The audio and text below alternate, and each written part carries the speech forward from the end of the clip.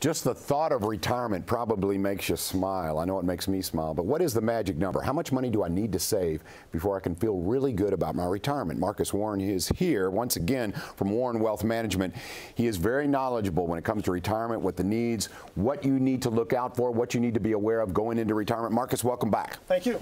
Man, you are an expert. Let's talk about the fact before we get into the topic today, and I love the topic. Yeah. Let's talk a little bit about the fact that you cover both the tax side of it and the wealth management side of it, and that's important. Yeah, it's very important because, you know, one of the biggest gaps that we saw when I just focused on investment management was the tax planning side. Because as people transition to retirement, people are generally just focused on investments when really taxes become a big part of retirement. And so what we decided to do was basically bring all that in-house so we could add more value to our current clients. I think that, you know, if you can go to one office and talk to Marcus Warren, why be hopping all over town trying to talk to an expert in each individual field when he can cover it all? Okay, I like the topic today. Today's topic is, what is that magic number? I think everyone would like to know. Yes. How much money do I need? What is my number before I can feel good about retirement? So give it to me. What's the magic number? Yeah, fortunately, there's no magic number, right? It really depends. I mean, most people who are working eventually want to get to retirement, and they all have that nest egg that they're building up. However, what is that number? Is it accumulating $1 million? Is it $3 million? Is it just $500,000?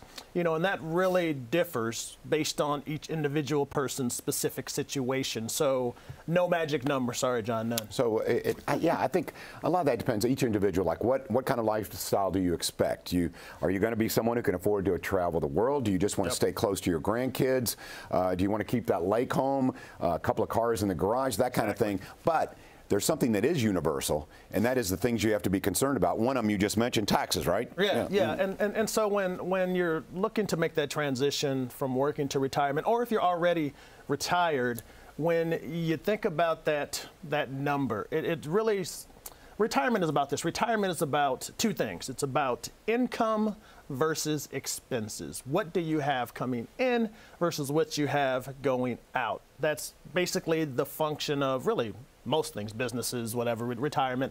And so when you start to formulate your plan for retirement, let's take expenses for instance. So you have your expenses, and the one thing you have to do to make sure you have all of your expenses lined up is you have to create, I'm going to say it on live TV, you have to create a budget, right? People hate that word, budget. No, not a budget. I don't like the sound of that. Yeah. Right.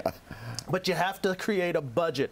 And so you have to look at your current expenses. If you're retired, look at your retirement expenses and have that baseline. Have that, what am I spending on food, entertainment? What am I spending on travel, utilities, phone, all of that stuff. So you have that baseline budget for your expenses. Then you need to ask yourself a few other questions as you go through retirement. Number one, are your kids going to need help once you're retired? And what I mean by that is your family, things of that nature, are they going to need help once you're retired? We're talking about college, graduate school. Are they going to need to borrow money for a down payment on a house or a car? Weddings, right? Weddings. I have 4 kids. I have 2 girls. I already know that probably down the line, I'm going to have to pay for some type of wedding, you know, unfortunately. Get ready. Unfortunately, depends on the guy, I don't know. Anyway, so that's something you have to consider. Second thing you have to consider is, how are you and your spouse's health? Are you all okay? Do you have a family history of medical emergencies or high expenses in retirement? I've said this before on the show, I'll say it again. The average couple, age 65, can expect to spend upwards of $300,000 in health care alone over the course of their retirement. That's average. That's average, and that is with Medicare. So even if you have Medicare, you can expect to be spending money. And if you have any kind of health issues, then you can expect to spend more. So that's an issue. The third thing you need to think about is debt. Are you going into retirement with debt? Because that can be an expense. Credit card debt, if you have a mortgage, student loan debt, all of that stuff is right there. So you have to make sure that you account for any debt that you're going into in retirement. The next thing is elderly parents. If you have elderly parents that probably don't have health care, not health care, but long-term care, are you going to have to provide physical or financial assistance for them? That can be an added expense.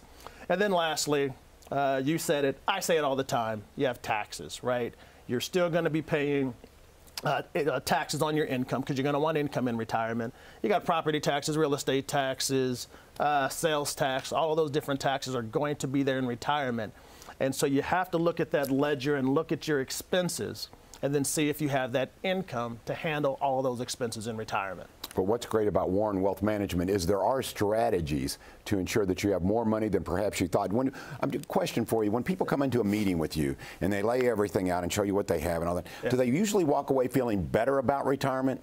Or is it the opposite? They go, oh, I thought I was close. Well, it's a combination of both. Okay. And initially we want to be as transparent as upfront with clients as possible and say, hey, this is where you are, this is where you want to be, and you're not there yet. And so of course they are heads down thinking, what am I going to do, right? But then what we do and what we pride ourselves on is we offer solutions and ways that we can bridge that gap to get them from where they are to where they want to be. And so they end up walking out with peace of mind, their direction. Yes, direction. And that's basically what people want once they make that transition from working to retirement. They want some sort of direction, knowing that things are going to be okay. All right, I love this. Okay, so let's talk about a 15-minute phone call. If someone would like to talk to you and get a little 15-minute assessment and then maybe set up an appointment if they'd like, how does that work? Well, basically, you can go to talktomarcus.com. That pulls up my calendar, and I have allotted some slots for that 15-minute phone call. And it's just like I said, if you're close to retirement, in retirement, and you're not sure, where you are or even where you want to be, that 15-minute phone call is worth it. Give us a call. We can give you some peace of mind. You're going to love hearing about my next guest, Marcus, okay? Yeah. Catholic Education Foundation. No, yeah. You were telling me that your children are going through the Catholic school system. You're very happy with it. Yes. So, yes. But it's not exactly inexpensive. That's fair, right? It's not. It's not. I have four. I have one that made it through Sacred Heart. I have one in his last year in Trinity, and then I still have two. One in 7th, one in 5th grade. They still have a ways to go, but I've gotten couple of kids off the but you're happy with the Catholic education, aren't you? Oh, thrilled, see? Yeah, fantastic. Love that. So fantastic. Maybe you're thinking about a Catholic education, but you're saying, I don't know if I can afford it. Well, you've got some help, and that's the Catholic Education Foundation.